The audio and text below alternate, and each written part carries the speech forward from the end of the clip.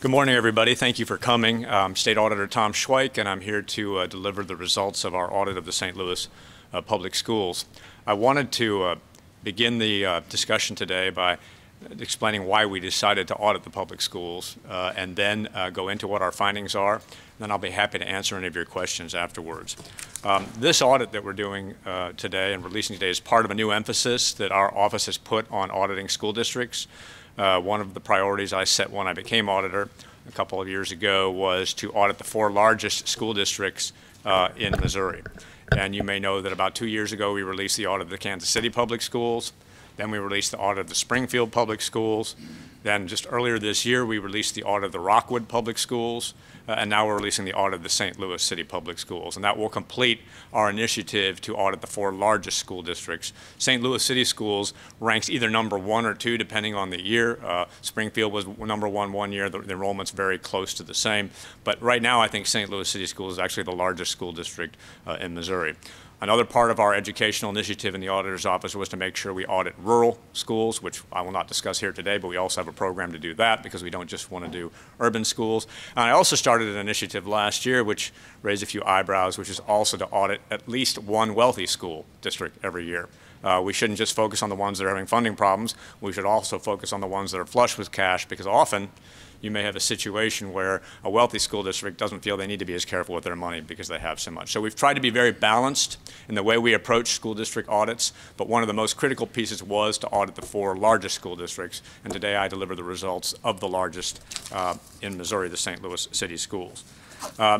When it came to the scope of the audit, we always look at financial condition in any audit we do, so that's the first finding. But we also listen to what other people have to say about what needs to be audited. We have a hotline. People report to that. In this particular case, some of the elected members of the elected school board, like Bill Haas, who's in the audience, and others, had very specific concerns which were important to us, and we took those into consideration. Some of you members of the media exposed certain areas that we thought needed further analysis.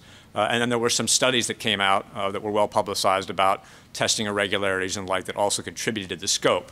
Our office goes in, we do an entrance interview, we talk to people from the outside and the inside, and then we decide the scope of the audit. And that's how we determine the issues that you'll hear me talking about today.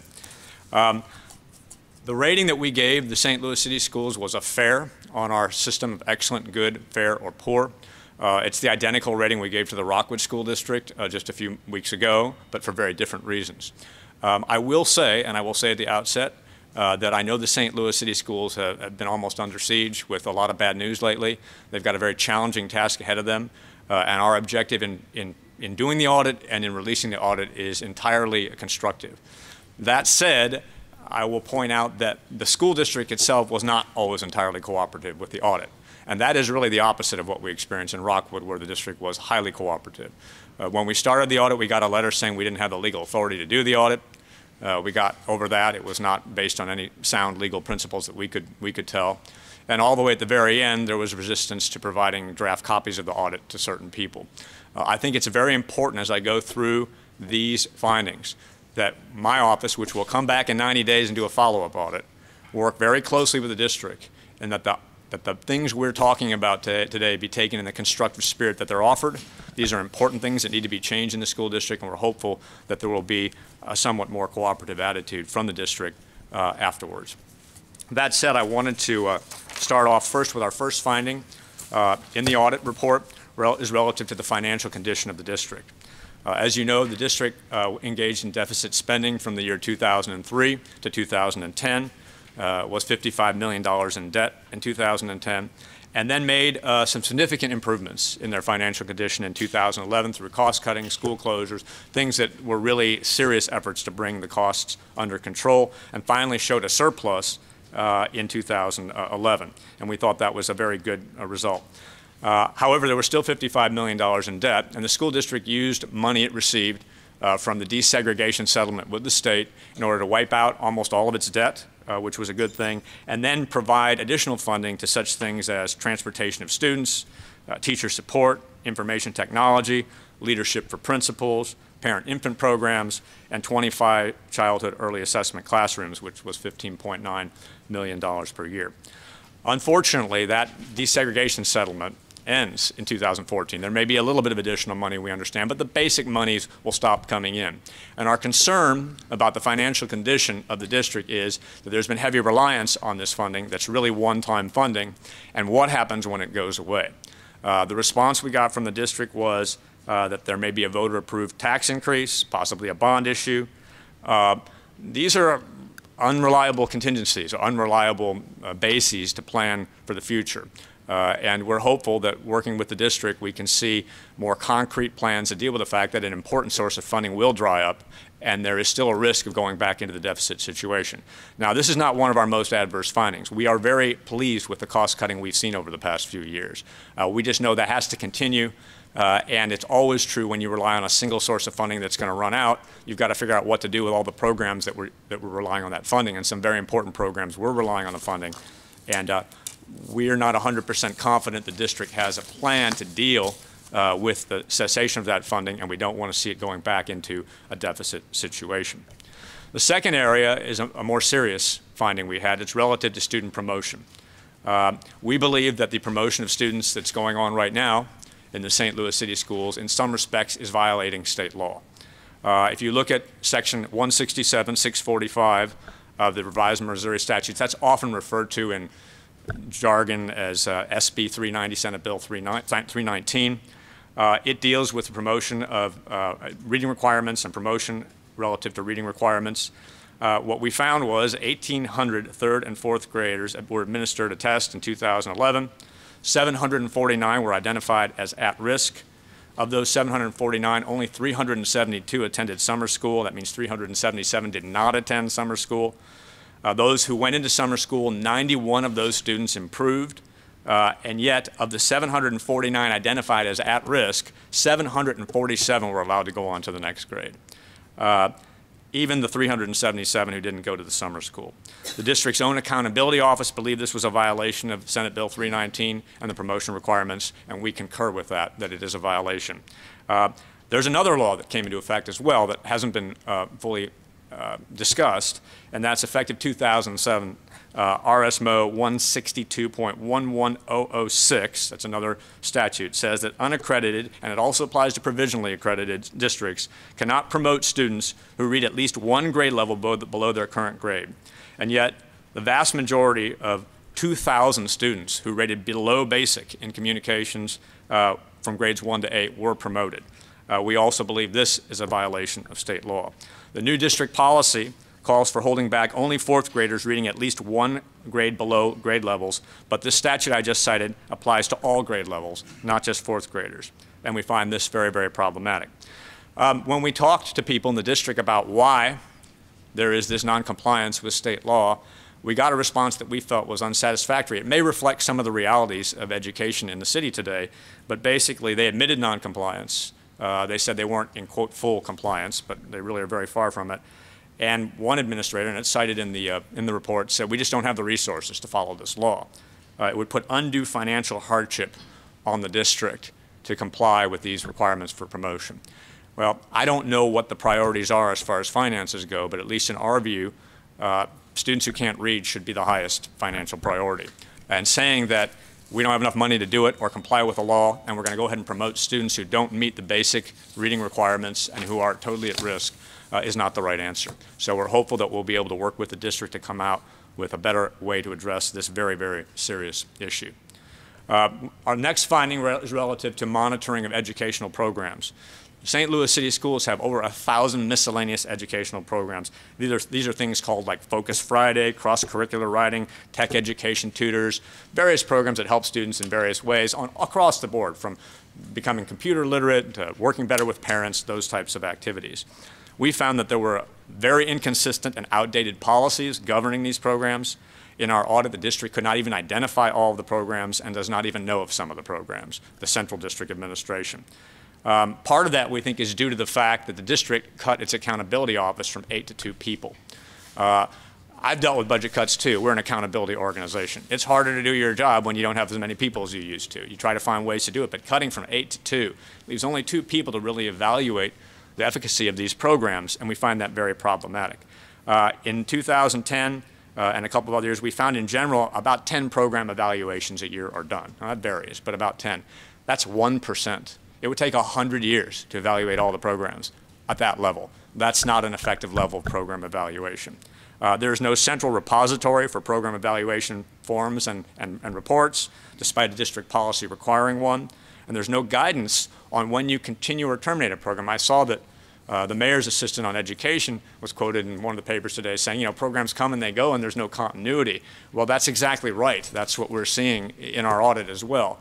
There needs to be clear criteria for evaluating programs. They need to know about the programs. They need to know if they're working. And if they're working, there needs to be continued sources of funding, which is all in jeopardy right now, the way these programs are run and the poor record keeping that occurs. We looked at the accountability plan and we found it was very good. We are not experts in education, but we are experts in process, and it listed all the right things. The accountability plan relates to student performance, staff qualification, instructional resources, parent involvement, all the things you want in an accountability plan. And by the end of fiscal year 2012, which is the year we did the audit for, 48 of 117 action steps had allegedly been completed, and that's good progress. I mean, it's getting up to close to half of the requirements of the accountability plan. The problem we found was that the scorecards submitted by those charged with reporting on whether the action items had been completed were not complete. Sometimes they were late, and it called into question the accuracy of whether those 48 steps had really been met. And we have more about that in the audit. The district response, again, we thought was insufficient. It said there are a multitude of initiatives. Some of them are not programs, but they qualify them as activities. And if they qualify them as an activity instead of a program, they don't need so much monitoring. It sounds to me kind of like, quite frankly, legal mumbo-jumbo. I mean, what difference between a program and an activity doesn't seem to be material to me. I don't agree with the idea that you don't need to monitor it if it only is an activity. I think an activity is something that's specific to one or two schools, and a program is something that's district-wide, or there's some definition like that. But my feeling is if you have it, if there's resources going to it, it ought to be monitored, and scorecards ought to be accurate on those programs.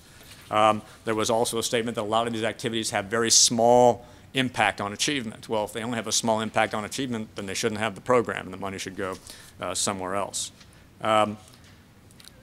When we talked about the problems with accountability plan performance data, you can see the response was that's due to staff changes and shifts. Again, we feel that's an inadequate response to the problem. I want to talk a little bit about the map testing. There was I guess a little bit of misinformation that this was the entire focus of the audit. It wasn't, but we did look at the issue.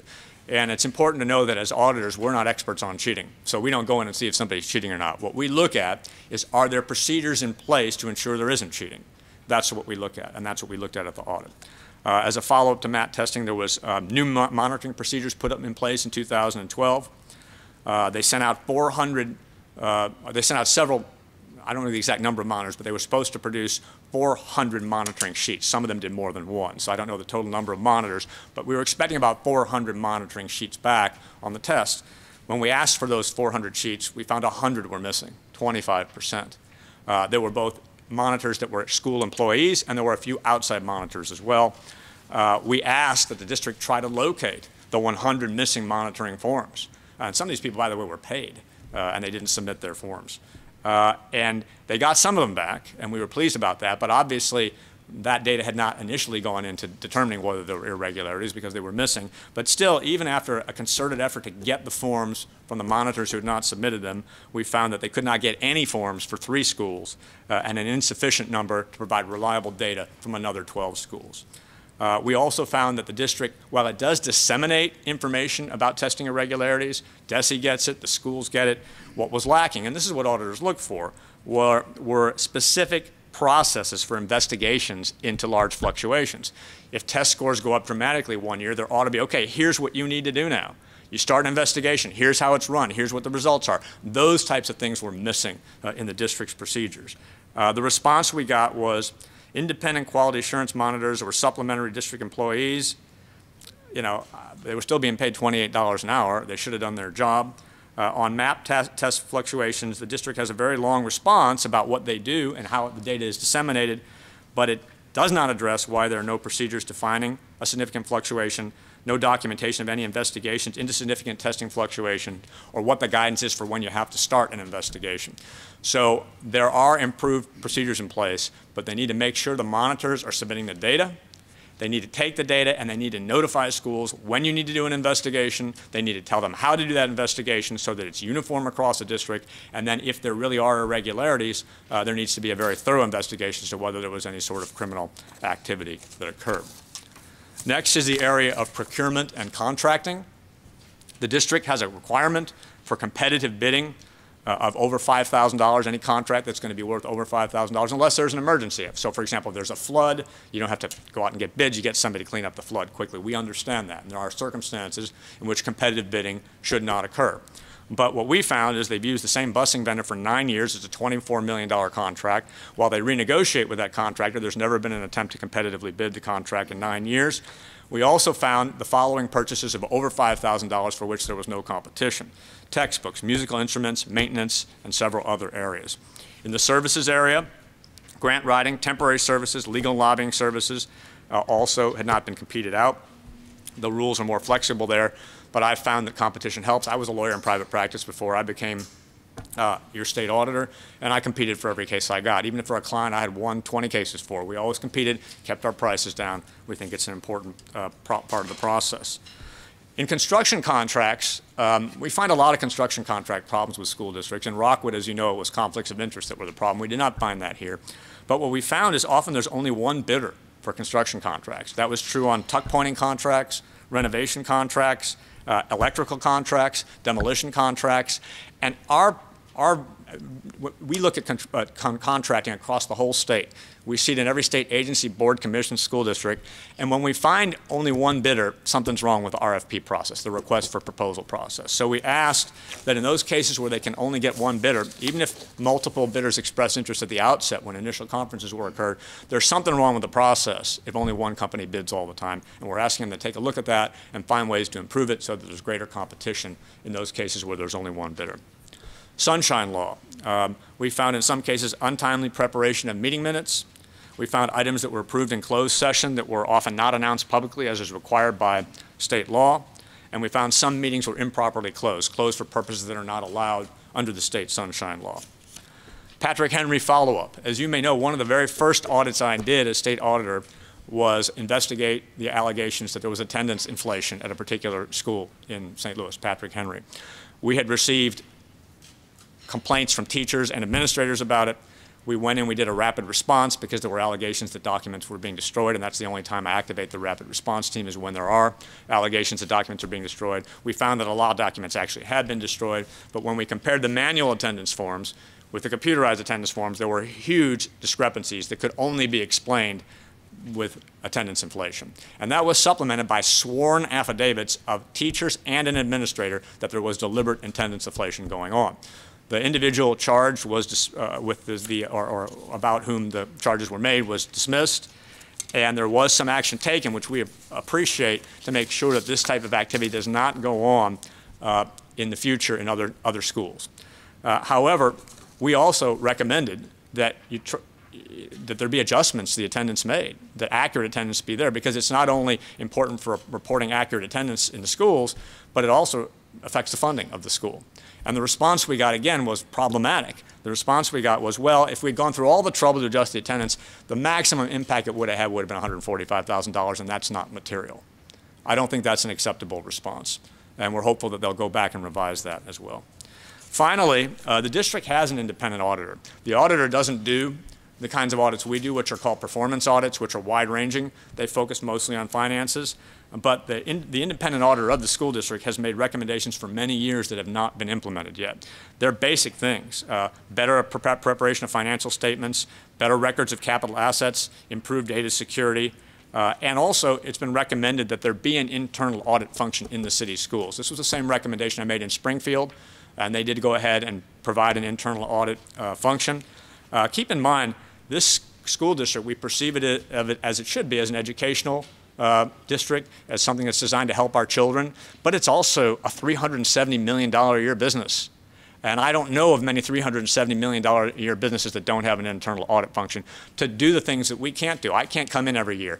I've got to do 150 audits a year. I've got a small staff. I do every state agency, board, commission, school district. I can't come in and do it all the time. Your independent auditor can only come in once a year. Having continuous monitoring is the best way to make sure that fiscal resources are properly spent, and we hope that the school district will consider putting in an internal audit function. I believe that it will cost a little money to have an internal audit function, but the cost savings that will be realized will much more than offset the amount of money it costs to have that function. That is a very brief summary of what we found in our audit. There's a lot more detail in the audit. I'm happy to have Bob MacArthur and Mark Reether, who really did an excellent job, very intensive job of working with the district on this audit. And I'm happy to answer any of your questions, or if I can't, they will be happy to answer them for you.